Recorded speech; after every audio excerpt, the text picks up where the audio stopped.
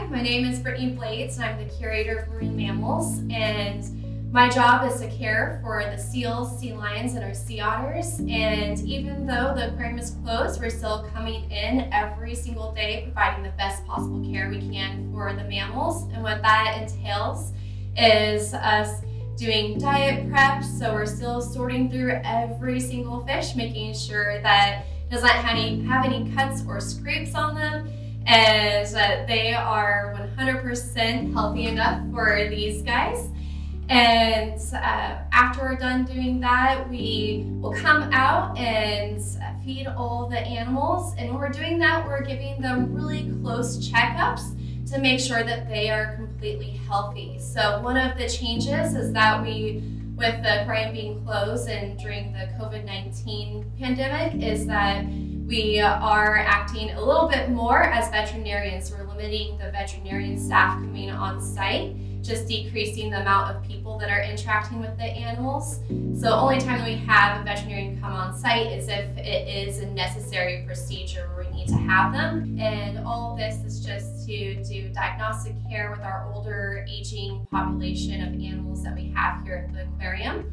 So it's really good to still stay on top of all of that care.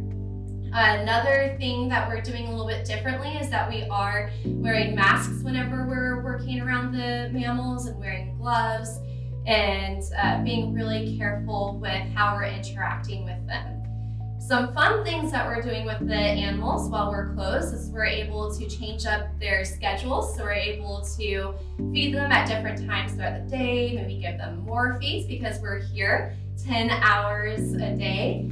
And they're also acting very interactive at the underwater windows. As you can see behind me, you're probably seeing the seals and the sea lions hanging out here. They definitely miss our guests and volunteers and seeing as many people as what they normally do around here. So we are doing a lot of extra enrichment to keep all the animals entertained, keeping them mentally stimulated. So we're doing a lot of fun things with them at the underwater windows here. We're even doing training sessions through the windows, which is really fun. So just trying to keep the animals mentally stimulated and physically stimulated by giving them a lot of extra enrichment, since they're not getting to see all of our visitors like they normally do on a day-to-day basis.